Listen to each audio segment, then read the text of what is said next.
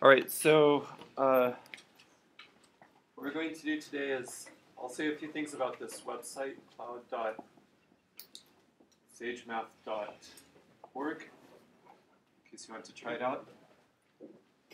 Then we're going to talk about, we'll finish talking about inverses of matrices, and then we'll start talking about linear independence.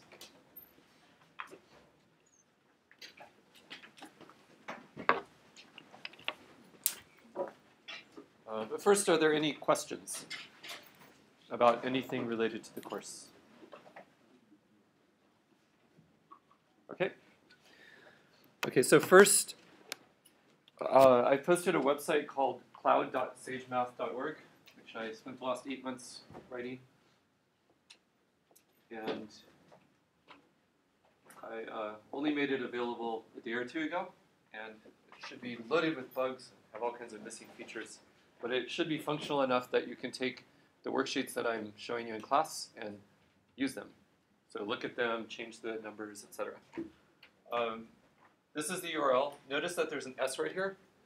If you type this without an S, you'll just get a page not found error because I haven't got around to implementing the redirect automatically to the secure version of this, which is not my top priority. This is what the site looks like when you go to it. And you can then make an account. Notice there's a hopefully terrifying warning. It says that it will randomly delete anything you post here, possibly without warning. I don't actually intend to ever delete anything, and I'm kind of a clutter person when it comes to data, so even if I reset the site, I will have kept a complete copy of everything. And it's pretty easy to just download files that you edit here to your computer. There's a little link which you can click. Yes? Does it cost money? No, it's completely free. At some point in the next month or two, I'm going to make it so that you are encouraged, so that people are encouraged to donate money to the university if they use this, but that will be completely optional. And in general, Sage, the software I'm using, that's free. And Sage is, by the way, here's the website for Sage. If you just type Sage in Google, you'll find this, sagemath.org. This website is hosted in the math department here, across the, like right over there. And this is an open source project I started about 7 or 8 years ago. And this is free and will always be completely free. And you can download it, you can use it online in various ways, etc. And this is the software that's kind of doing a lot of the work behind the scenes for various things like linear algebra when I show you things. Okay, so if you go here, you can say, you can try to log in if you don't have an account yet, and it'll just give you an error because you don't have an account. You just say create an account, and then you can say Joe Blow. I'll say it that way so it doesn't have a drug reference. And then W Stein plus. If you want to have multiple accounts with the same email address, this is a trick for pretty much any website. You can say give your normal email, but right after the name put plus and then a number, and it will completely.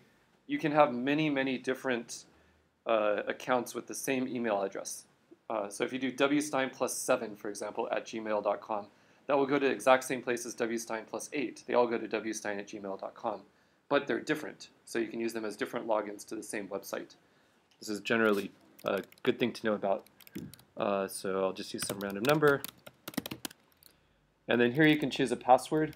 So if you do something that's really weak, it'll be weak, but I'll do something a little stronger.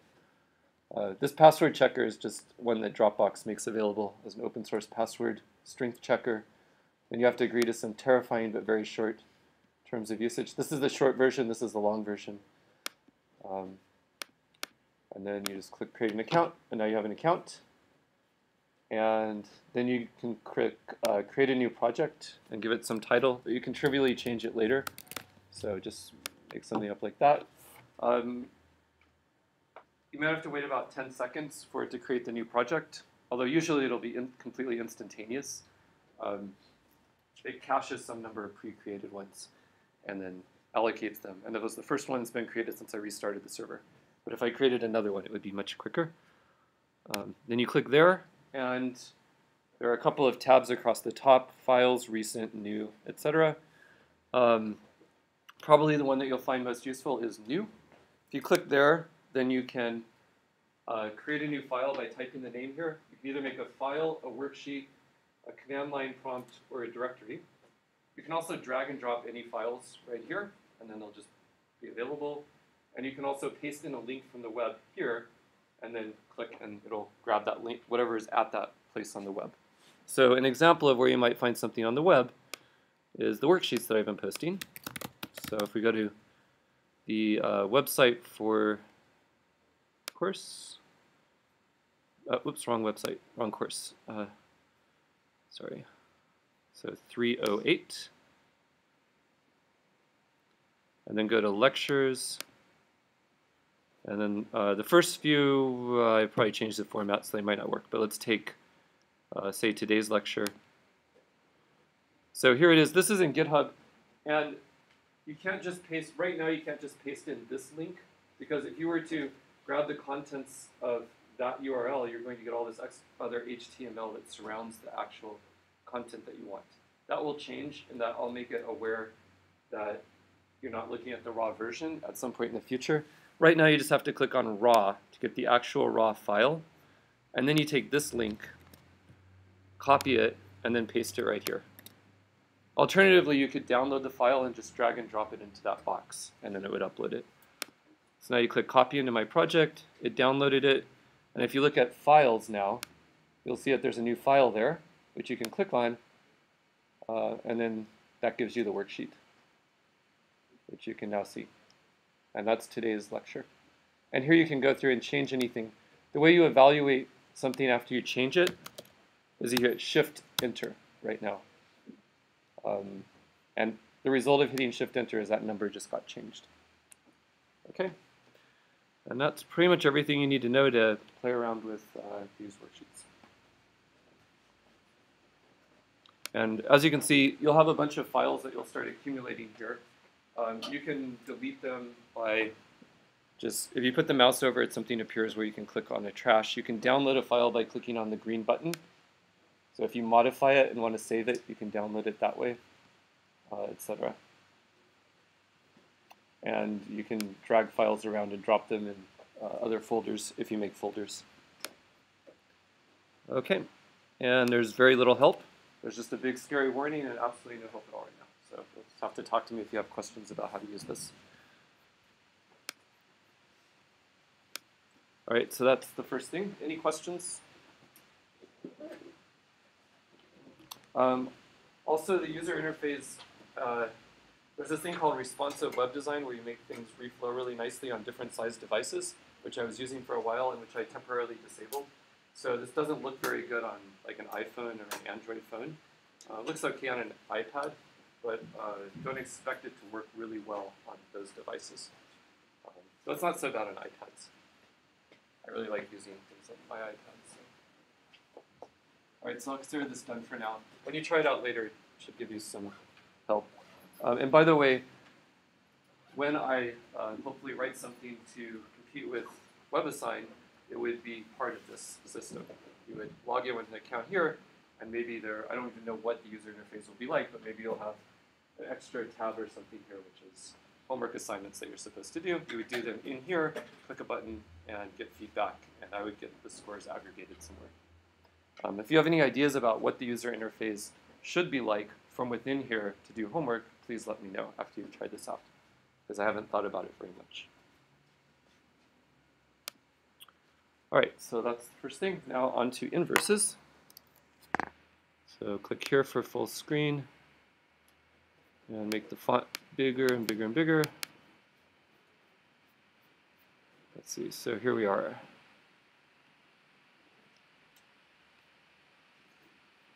It looks better than it does. That looks terrible.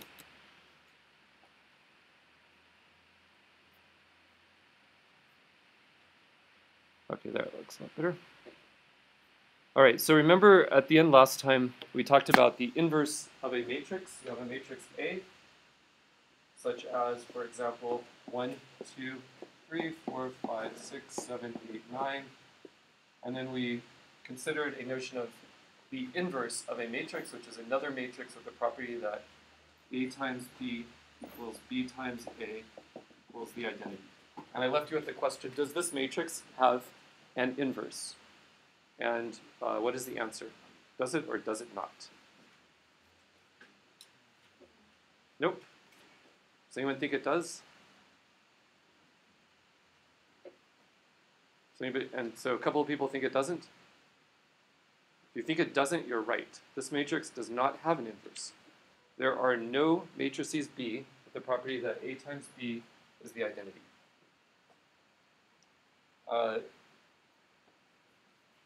Let's see why that is the case. So this matrix has no inverse.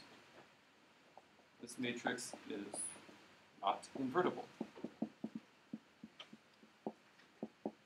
So we'll see in a moment why that's the case. But that's what I left you with last time. So the next thing I'll tell you is how to find the inverse of a matrix, if it has one, or if it doesn't, how to see that there definitely is no inverse to a matrix. Okay?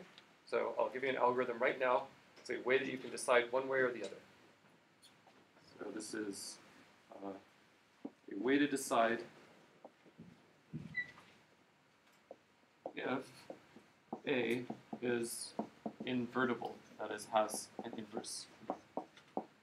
And moreover, you get an inverse. It's a pretty straightforward process. It's tedious to carry out by hand, but it's good to understand what it is and how it works. And we'll see what it tells us in this particular case. So what you do is, step one, is you create the matrix. So consider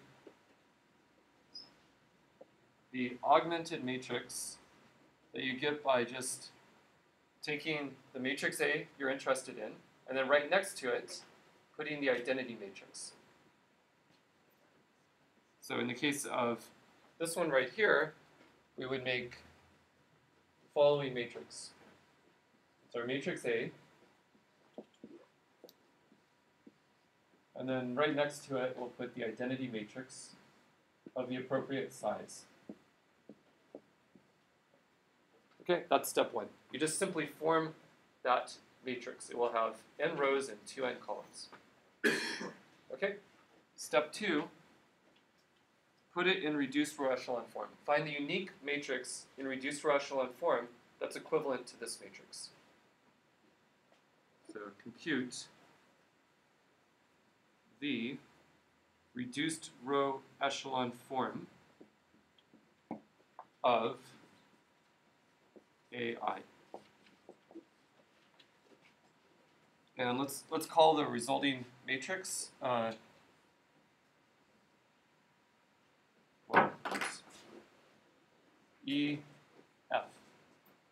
By this I mean that it's another matrix that has n rows and 2 n columns, and I'm just going to call the first matrix E, the first n by n part of it, E, and the other part F, just so I can refer to it in step 3. That's all. Okay, let's do that with this particular example.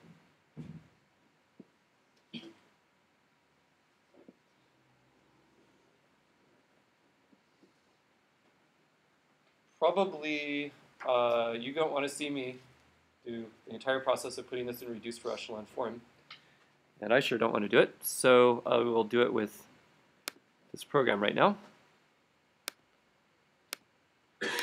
So here's how you do that. You do matrix, and it has 3 rows, 6 columns, and the entries are 1, 2, 3, then 1, 0, 0, then 4, 5, 6. You just give the rows like that, 4, 5, 6, and then 0, 1, 0, and then 7, 8, 9, 0, 0, 1. So that's our matrix, which I'll call A. Actually, it's not A, it's kind of AI, so I'll write AI.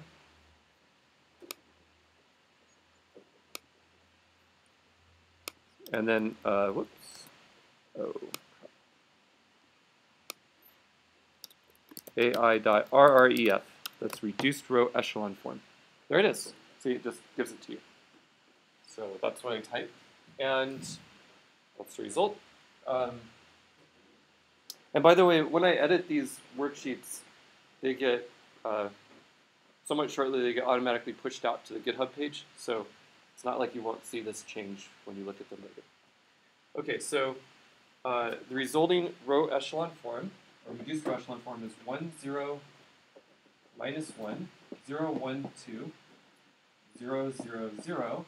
And then over here we have some other stuff. 0, minus 8 thirds. It's kind of a mess. 5 thirds. 0, 7 thirds. Minus 4 thirds. 1, minus 2, 1. Okay, and now 3, step 3. Your matrix A is invertible if, when you look at the reduced row echelon form, the matrix out here that I've called E is the identity matrix. And in that case, F will be the inverse. So in terms of the words that I'm writing here, step 3 would be A is invertible exactly when E is the identity matrix, and then the inverse of A is just F. Okay? So that's the part where you need some argument to see why that should be right, which is what I'll give you. In this particular example, notice that our matrix on the left is not the identity matrix, and therefore, according to what I claimed over there, A is not invertible. This matrix A right here is not invertible.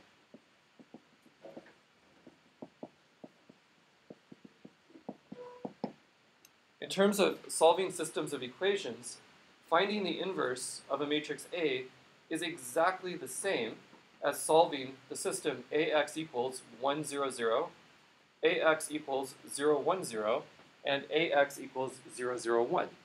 If you were to do that with this particular matrix A, what we see here is that if you did the process of trying to solve for 1, 0, 0, you'd end up with this 4-column by 3-row matrix. The system's inconsistent because you get 0 equals 1 as the bottom equation. So there's no solution already, and therefore there can't possibly be an inverse. Likewise, if you tried to solve for AX equal to 0, 1, 0, you'd end up with this as the last column of your reduced row echelon augmented matrix. And again, because you have a non-zero entry here and 0 there, all on there can't be a solution. And even worse, if you tried to solve for AX equal to 0, 0, 1, you'd end up with this as the last column, and this as the, right there, so you'd end up with 0 equals 1 again. So in fact, none of the vectors of, none of the b's that are 1, 0, 0, 0, 1, 0, and 0, 0, 1, none of those have the property that AX equal to that has a solution. And so there's just no possible way that A is invertible. Okay, let's slightly change A to, I don't know, somebody yell out another integer besides 9. 13 was the first one I heard. Let's see if this one is invertible. And what I'll do is, in the program, I'll just type, I'll change the 9 to a 13, and then reevaluate. That's what we got back. So in case you can't see the screen, it has the identity matrix and then a bunch of crap on the right, so a bunch of big numbers on the right. What this tells us is what? Is it invertible or not? Yes, it's invertible. And what is the inverse? It's all that stuff on the right. Okay, so there you are. You now know how to find the inverse and how to decide whether or not a matrix is invertible. And the key thing that goes on behind the scenes is you have to compute this reduced row echelon form. That's it. Any questions? Yes? Are most matrices invertible? Yes.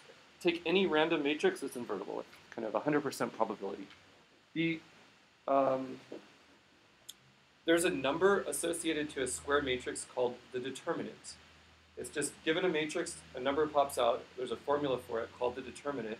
It's an algebraic function of all the numbers in the matrix, and we will talk about it in some detail. I'll get to your question in a second.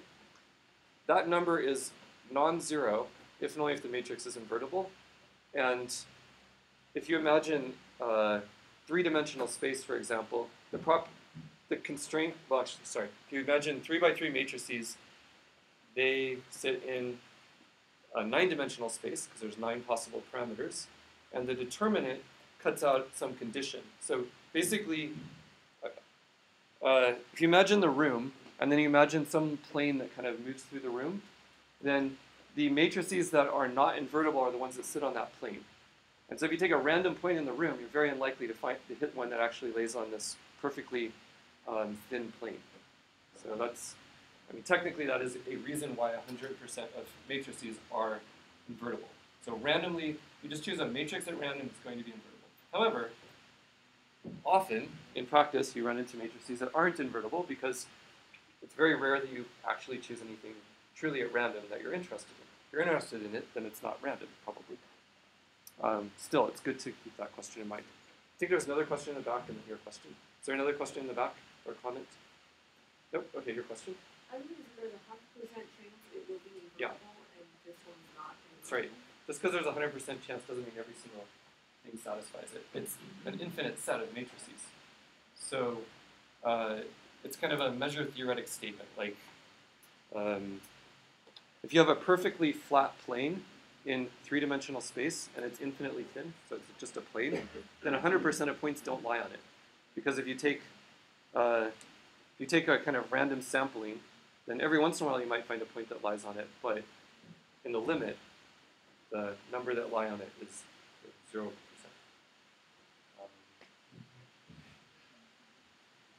It's like the measure, here's one. So what proportion of all integers are perfect squares? So it's an infinite set. All whole numbers are an infinite set. And so if you fix, say, the numbers from 0 up to 100, 0, 1, 2, all the way up to 100, roughly, I don't know, that's not 100. Roughly 10% of them are perfect squares, right?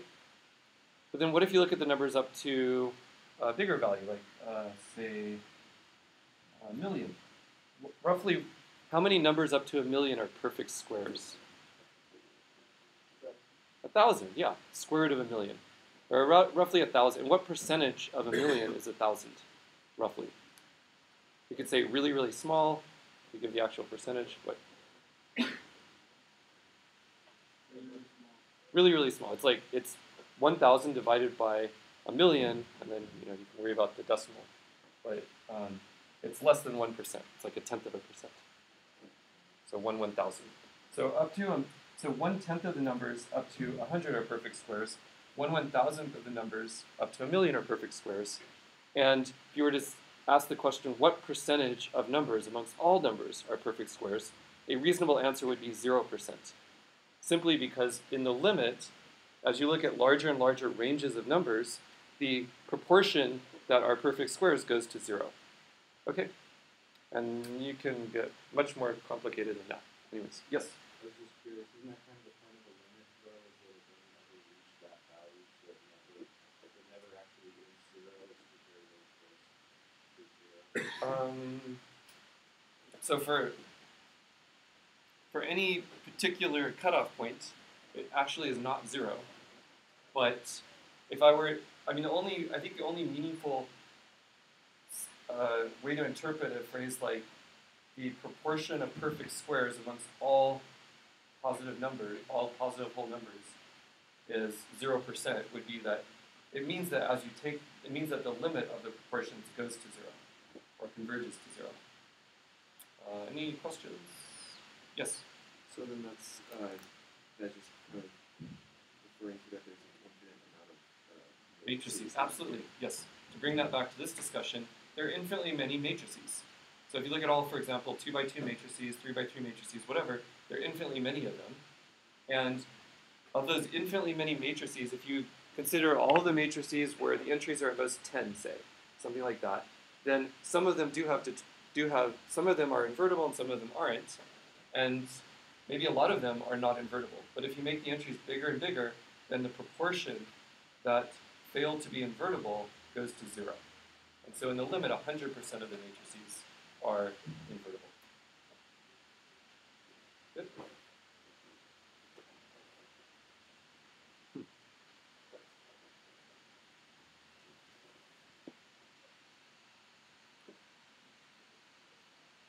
Okay, so that's it.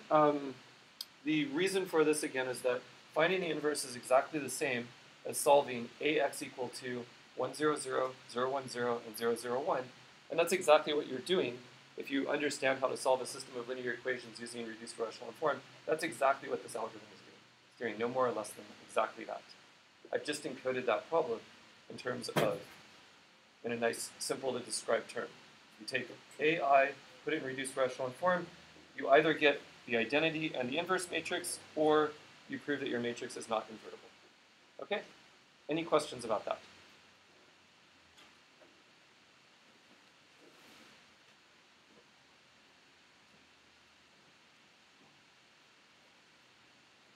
Okay, next, I'll just do a little bit of practice with the idea of invertible matrices before we move on to independence of vectors.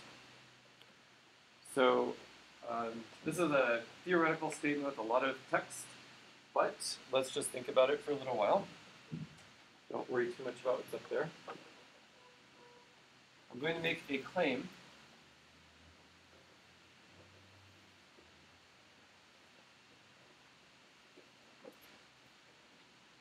and we'll see if you believe it or not. A is invertible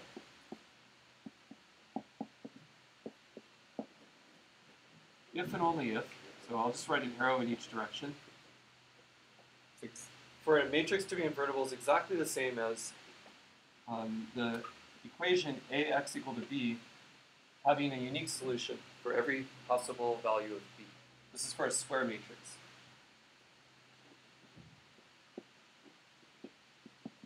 So this has a unique solution for all b. So you can see how understanding the idea of an invertible matrix, assuming this were actually true, and it is, would be relevant to understanding systems of equations. If the A, the matrix A, in your system of equations is invertible, then there will definitely be a solution, and it's unique. On the other hand, if you try to solve a system of equations, and you find that for any b at all that you try to do this for, that you get one solution, then you know that the same will be the case for any other b that you try to use. So again, that seems like a good thing to understand, right? It's pretty powerful. So let's just see if you believe this. Why do I think this is true? Well, there's the arrow here means that if this is true about a matrix, then that will be true about the systems that you have over here, about these equations.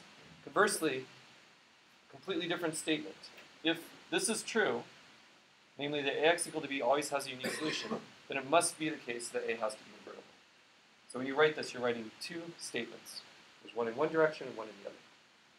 So first, let's consider this direction. By this I mean the statement that if a is invertible, then this always has a unique solution. This is very easy to see algebraically. Watch. We're assuming that a is invertible, and you just consider an equation like this. All you do is just multiply both sides by a inverse.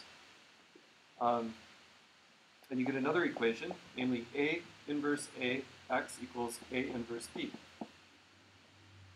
But you can cancel here. This product is the identity, so this just says that x is equal to a inverse b.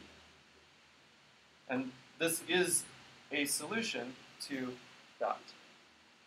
It's the only solution to that equation. If you have an x that satisfies this equation, then it must, if it satisfies ax equal to b, then it must satisfy x equals a inverse b. So there's at most one solution, but this one works. You just plug it in, a inverse b, and you find by reassociating this as a inverse times b, the identity times b. So you just take that value of x. So there exists a unique solution. If a matrix is invertible, then when you consider ax equal to b, you find that that system must have a unique solution. And going back to our 100% of square matrices are invertible remark, that means that for a random system of linear equations in n variables, and you have n equations, there's going to be a unique solution, which is a nice thing to know. So that's one direction. Does this make sense? Any questions about this? Please ask. Yeah. Actually, I won't show you the next direction unless you ask a question.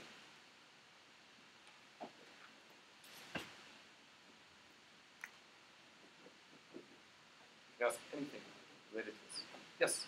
So is this the if part or you only if part? Great question. Let's see what English says to us.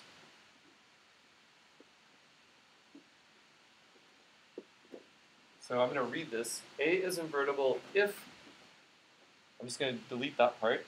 A is invertible if this always has a unique solution. And then I could delete the if part. A is invertible only if this has a unique solution. English isn't very helpful.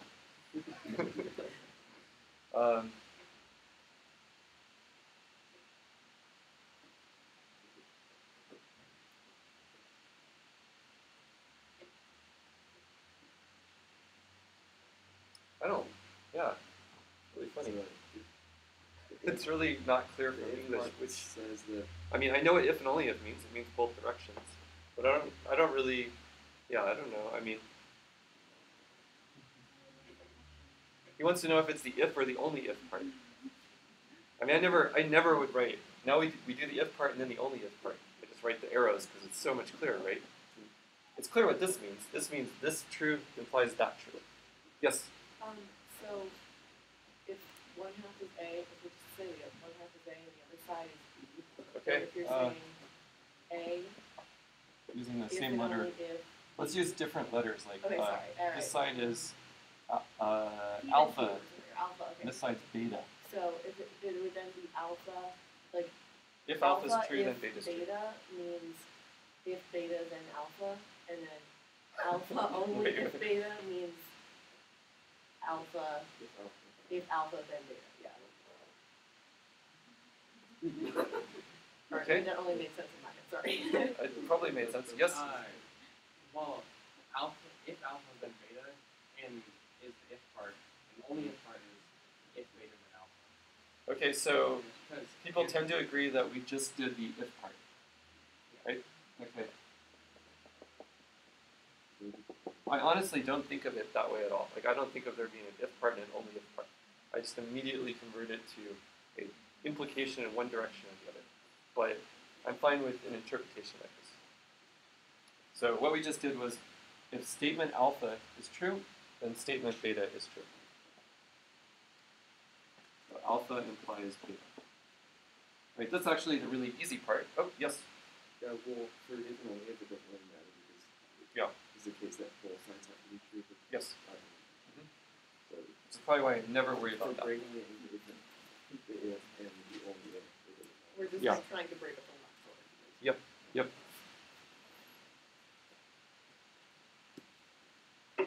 Okay, let's see if we can be convinced of the other direction, which is that if beta is true, well, then alpha is true. That is, if you always have a unique solution, then the matrix is invertible. Any ideas how to prove that? You have some matrix, and you find that no matter what B you plug in to this system, or to this equation, you always find a solution X. And in fact, it's unique, but maybe you don't even need that. Any idea why that would imply that A has to be invertible? Pretty sure you can figure this out.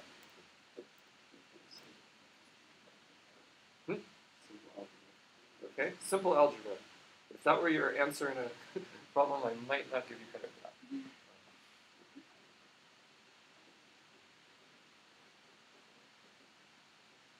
Don't be too far. It's just why. Like, why in the heck would it be? So remember how we found the inverse. Remember the algorithm I just explained. What you're doing in finding the inverse. Yes. So we have to find a new solution, Okay. Well, maybe there's. I'm not quite convinced by that because one way you can find the inverse. One way you can find a solution is using the inverse. But why does knowing that there's always a solution imply that there has to be an inverse? Yes.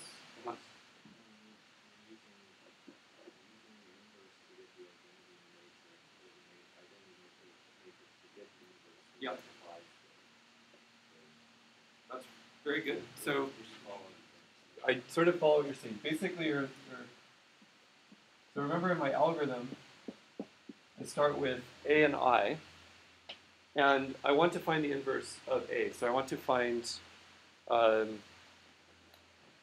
solutions to AX equal to 1, 0, 0. I mean, in general, there's n of them.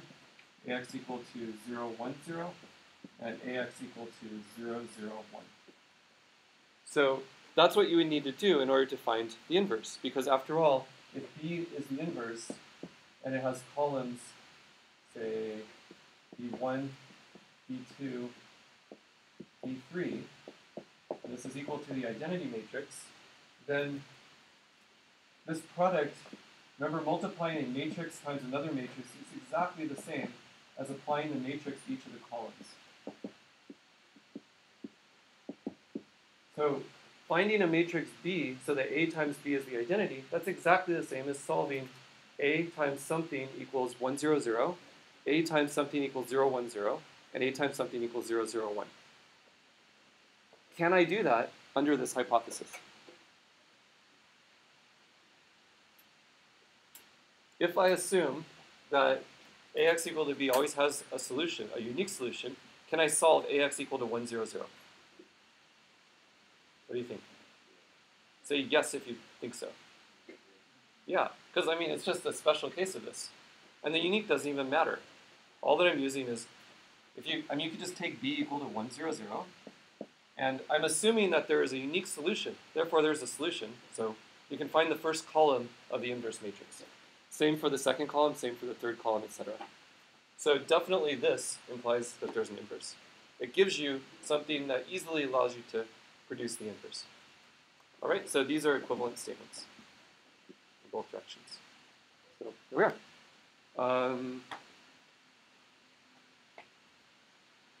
There's almost nothing left that I need to tell you about inverses. There's two little algebraic identities that are surprisingly easy to verify. And then we'll move on to considering linear independence of vectors, which is a whole new topic and which will be kind of probably the central thing in the course. Not probably it is. Or at least things involving linear independence of vectors. So let's just look at these two identities. They're actually exactly the same as the ones that we had for transposes, except they're way easier to prove than the ones for transposes.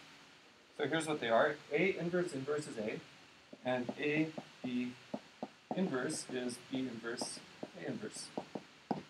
Okay, these two things are true. If you take two matrices that are n by n matrices and for which the inverses exist, then the inverse of the inverse is the original matrix, and the inverse of A times B is B inverse times A inverse. The order switches. Okay? And I'll prove both of these statements to you in about 2 lines of what looks like very easy and believable algebra. It's much, much easier than what we did with the transpose. Okay? That's good. So this is easy. All I have to do the inverse is the matrix that's characterized by the property that when you multiply it by the matrix it's supposed to be the inverse of, you get the identity matrix. So let's just check to see whether these matrices have the right properties. So in order to check that something that I claim is the inverse of A is actually the inverse of A, all I have to do, or actually let's see, what am I claiming here? I'm claiming that the inverse of A inverse is A. That's what this statement is. So let's check it. So what I have to do is take A and just multiply it by what I claim is the inverse of... wait, hold on. I'm getting confused. Okay, so here's a matrix, A inverse, and I claim that a formula for the inverse of A inverse is A. That's what this says. This is the statement, the inverse of A inverse is A. So all I'm going to do is just check to see if it works. I will multiply A inverse by A. Do I get the identity? Of course. So I've just proved that the inverse of A inverse is A. Because it works. Yes? So if we use the second line right there, Mm-hmm. if you have the inverse of A to the inverse, or the inverse of the inverse of A, that's Yep. kind of like the inverse of the inverse of A times the identity matrix, right? I didn't quite follow that. Maybe this is a things, but Mhm. I Are you trying to prove the second thing right now? Okay, go for it. although this is probably very wrong. But okay, so It's okay. wouldn't it be, couldn't you do the inverse of then, if the inverse of AB is the inverse of B times the inverse of A, then would it be like the inverse of A times the inverse of the identity? Something like that. Let's see if we can just figure out exactly what this says, and then we'll see whether what you're doing basically works. So, what does this say? It says that it's a formula for the inverse of some matrix. What matrix is it a formula for the inverse of? Just yell out a matrix. What matrix am I claiming I can give a formula for the inverse of it? Somewhere near my finger. A times B, exactly. So right there it's a claim that we have a formula for the inverse of A times B. That is, there's something I'm supposed to be able to put here and get the identity. Okay, so here's our matrix, and right there, this is a claim that its inverse is given by some formula. What is the formula? What should I write here? What am I claiming that the inverse of this is? Yeah? Inverse of matrix. That would be true. This is certainly true. However, that's not the interesting part of what's being claimed here. So I'm going to erase this. Can I put something else here? That's more interesting. Yes, B inverse times A inverse. Okay, so this statement, what's claimed here, is that if you take A times B and multiply it by B inverse A inverse, you get the identity. Does that seem at all plausible? Should, because to prove this, all you have to do is do a little algebra. You just change where the parentheses are, which you can do since matrix multiplication is associative. And now this is B times B inverse, which is the identity. So I can write this as A times the identity times A inverse. But if you multiply any matrix by the identity, you just get that matrix back again. And so I can write this as A times A inverse, which is just the identity matrix. Okay?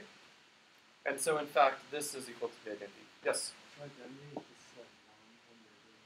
Exactly. The identity matrix, that is the matrix with ones down the diagonal, has the property that when you multiply it by any other matrix, you get back that matrix. And you should check that for yourself, but I mean, that's how the algebra works. It's just, if you take one, it's kind of a special case here, but what happens if you multiply this by by any matrix at all? Just think about what happens. FGHI. When you just start writing down the answer, you take 1, 0, 0 and multiply it by this matrix. You're going to, the bottom two rows won't matter. You're just taking 1, 0, 0 and dotting it. You get ABC across the top again. And then if you do 0, 1, 0 times that matrix, you get DEF. And then if you do 0, 0, 1 over this way, you get GHI. So it just turns out that the identity matrix is the unique matrix, in fact, with the property that you can multiply it on either side of any square matrix and you get back that matrix. Okay? And there's an identity matrix, one for each size n. All right, so that concludes inverses of matrices. Any questions? Yes? There's a formula for the inverse. It's true. Yeah, it is kind of handy in practice. It's just, I mean, it's just a formula. It only works for 2 by 2. No, actually, there's formulas in general. Here's how you can derive the formula in the book. Take that matrix with 4 variables called A, B, C, D, and just compute the reduced row echelon form by doing row operations. The algebra gets a little messy, but you'll end up with the identity matrix and then the matrix of interest. In fact, just for fun, I can literally do that here. I'll make 4 indeterminates A, B, C, D. I'll make the matrix that's 2 by 2 with, actually it's 2 rows and 4 columns. And the entries are A, comma, B, 1, 0, and then C comma D 0, 1. And I hope I can do this. I'm kind of scared I can't, but we'll see. There it is. That's the one. That's the formula in the book, although in the book they factor out the common coefficient. I do show and it'll typeset it nicely. So, kind of ugly, but that is a general formula for the inverse. Although, God, that's hard to look at. I mean, what it really looks like is, so it's the identity, and then formula over here is, well, for the inverse is, it's 1 over AD minus BC D A minus B minus C, if I remember correctly. Is that right? Yes, that's right. I have used, so I memorized this at some point in my life. I must have used it 1,000 times, probably. So in fact, it is very useful to have a formula memorized for the inverse of a 2x2 matrix. In my research in number theory, I very, very, very often work with explicit or not explicit 2x2 matrices because they represent certain things called linear fractional transformations on the upper half plane. And this formula, you constantly end up using it. And you can easily see that it works because if you just multiply back again, you get AD minus BC as the first upper left entry, and then that cancels with the AD minus BC there, so you end up with a 1 in the upper left. Same thing exactly in the lower right. And then the other two, you end up with just quickly, you get 0, CD minus CD. So you get 0 for the off-diagonal entries. So this particular formula works for 2x2 matrices. You could write down a similar formula that would be much uglier for 3x3 matrices. I've never actually done that. By the way, this number right here is called the determinant of the matrix, which I mentioned a few minutes ago. And if you choose random numbers A, B, C, and D, it's pretty unlikely that AD is equal to B times C. But it could happen. Yes? Well, I was just going to ask that. So if AD minus BC is 0, no. That's correct. If a 2x2 matrix has an inverse, if and only if AD minus BC is non-zero. If and only if this denominator works. So AD minus BC not equal to 0 is exactly the same as your matrix has an inverse.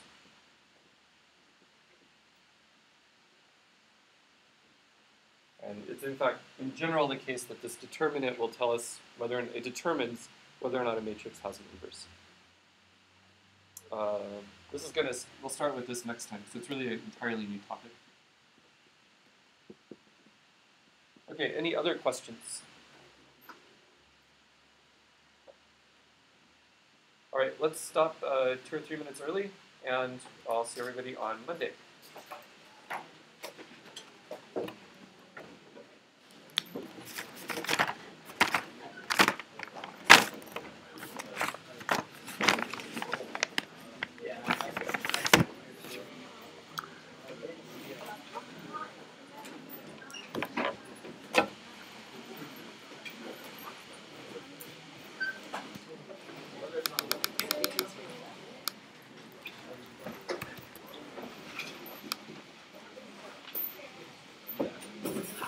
Hi.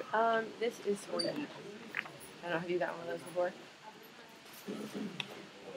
Are you eating? It's the Disability Resource Center thing. Oh, I have never got one. Ah, well. Let me know what I need to do. Okay. Yeah. It's pretty much there. Is it longer exams or something else?